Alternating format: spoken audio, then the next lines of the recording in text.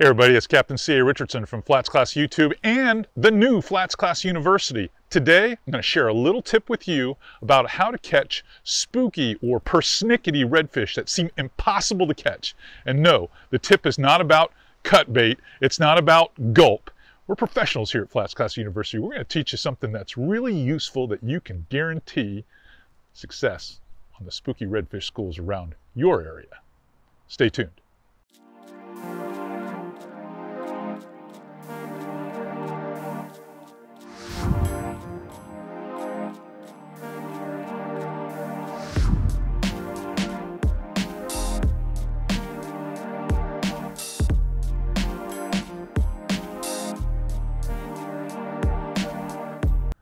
So many of us are plagued with the issue of dealing with fish that are hard to catch. And post-cold front is a typical scenario when this happens. Another scenario when this happens a lot is when other boats are around. And they've been putting a lot of pressure, especially on school fish. But for me, I have found a technique that I have developed over a long period of time, and I typically used to use this with bucktail jigs. But a few years ago, the Ned Rig came out. That's right. These little small baits from Z-Man, the Ned system, it's an entire system. And it works fantastic on catching spooky redfish. And the side benefit is the fact that you're also going to catch plenty of flounder. You're probably going to catch plenty of speckled trout. A couple of snook here and there. You're going to catch more than just redfish. In fact, I've had days where we've caught over 100 fish. So the Ned system really works. Now there's a lot of profiles in the Ned system that works very well, both in fresh and in salt water. But one of the new profiles that I like the most, because it's an adaptation of us cutting down the hula stick, is the TRD ticklers. Now the ticklers is basically a half a hula stick, and it works fantastic because the bait has action when you do nothing at all. And anytime you can be taken out of the equation on spooky redfish, it's a good thing. So let me show you how this bait really operates in my little fish tank system over here. All right, before we start moving the TRD ticklers around in the tank like crazy to give you an idea of the action it can provide, the best action it has is very little action. And that's the same thing you got to consider when you're approaching spooky redfish. I see guys on YouTube videos and on my boat switching baits, thinking this is going to work, thinking that's going to work. In essence, you likely are the biggest part of the problem. That's why I was talking so much about taking you out of the equation. This is what you need to think about when you approach a spooky, calm water situation, water's post front. It's just tough to get near these redfish. You're going to have to figure out how you're going to make a cast that is far enough away from the group of fish you're trying to catch so that the lure lands in a landing zone where it's not going to be intimidating or affect the school to start with. 2, you need to work that bait in such a fashion, okay, that it's moving slow enough, creeping back to them, that they're not intimidated by it. So there can't be any of this wild popping. You can't make the bait look like a butterfly or hop like a grasshopper in 2 feet of clear water and expect, well, good results. So that's the other thing that you need to consider. Lastly, if you don't have a lightweight kayak, you're unwilling to wade, you really need to have a technical poling skiff, because to accomplish this, you're going to have to get pretty close to the fish. I have a delivery system I'll share with you in a moment that will get the bait out there probably 100 feet. But you've got to be able to creep within 100 feet of these fish without them knowing that you're there. Now, let's do a close-up on how you actually work this bait. Now, like I said in the very beginning, circling back to the very beginning of this video, I used to use this technique with a bucktail jig all the time. And the reason why is the bucktail jig would breathe even when the bait really wasn't moving much. And I used to use this in an area up in Upper Tampa Bay, and I could catch some of the spookiest redfish that I felt were in the state. But what the nice thing is about the Z-Man fishing product, ElasTech material, is the fact that it doesn't matter how cold the water gets. It really doesn't.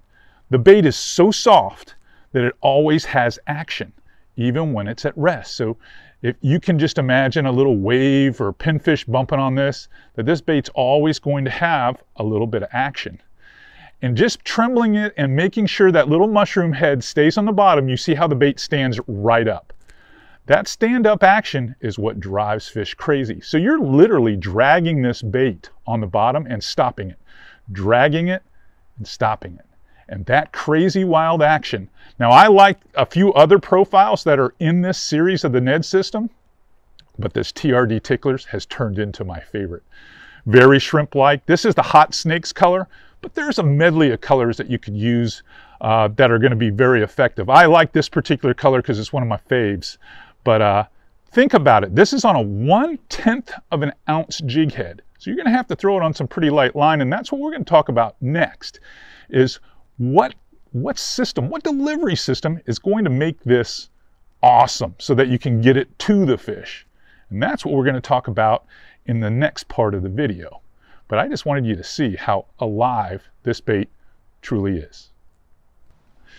So how do you throw something that small to a group of spooky redfish? That means you're going to have to get close. That means you might have to wade. You might have to use a paddleboard or a kayak or a skiff. If you push pole, you're going to get close enough. If you're in a bay boat, it's going to be a little tougher. I'm not going to kid you. You know, anytime you're running a trolling motor, it makes it a little bit harder. But it can be done, especially if you understand where the fish are going to be. You can literally power pole down with a bay boat and let the fish come to you. And as you see the school moving around, launch one of these baits out in front of it, let it sit there and barely tickle it, and catch them. But here's what you're going to need. You're going to need a lightweight system. My favorite is in the Clearwater series from Falcon. This is a 7-foot medium light in their spinning rod outfit in the Clearwater system. In fact, I have it as my Ned Rig rod. I wrote it down on it. That way in a moment's glance, I'm going to grab it. Here's the specs so that you can see them. They're right there on the rod. You can see it's an SWS. That way you can take a quick snapshot of this and make sure that you guys get this. This rod will throw anything 1/16 all the way up to nearly a ½ an ounce. But the sweet spot is 3/16 to a quarter. And because I'm using a 1/10 ounce jig head, and then the weight, in this one I have the Finesse TRD. This is in like a craw color. I like to use anywhere from 15 to 12 pound fluorocarbon leader.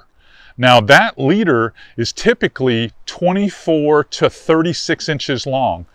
The line itself, well, I use a couple of them. I'll use either 10 pound spider wire all the way down to 6 pound spider wire. But I use the 8 pound on this one. That's why I don't have it. So you can tell you're going to need some light line. 8 pound spider wire will cast a country mile. So whether you're using, you know, the spider wire, the Suffix, or whatever your favorite brand is, I'm telling you, it will work. Now, let's wrap this up with a few closing statements and kind of a roundup of what we've been talking about. So I know I gave you an awful lot to digest. But if you were a bucktail jig fan and you were throwing 1/8 ounce bucktails to these redfish and you were having success from time to time, think how much success you're going to have with the Salty Ned Rig. That's what I like to call this, the Salty Ned Rig. You take the TRD Ticklers or the Finesse TRD, you could take a TRD Minnows, you could even take the TRD Trick Shots. Any of those 4 profiles will catch a lot of redfish. I'm telling you. Hopefully, the little tip that I shared with you today and the little demonstration in my science experiment tank there really will put a lot more fish over the side of your boat coming up this winter. Hey, if you like what you see and what we're doing here at Flats Class University, I really want you to hit the like, thumbs up button here at YouTube. And I also want you to subscribe, and I want you to share this stuff, because all of this stuff is free. If you watch Flats Class University on waypointtv.com, you know it's free. There's no fees, there's no subscriptions, there's nothing. We don't charge you tuition. The only time you get paid to have to pay any tuition for Flats Class is if you come see me live at one of the live Flats Class Universities that we do from time to time. So please get the info out there. Stop getting skunked by spooky redfish. Use the Ned Rig.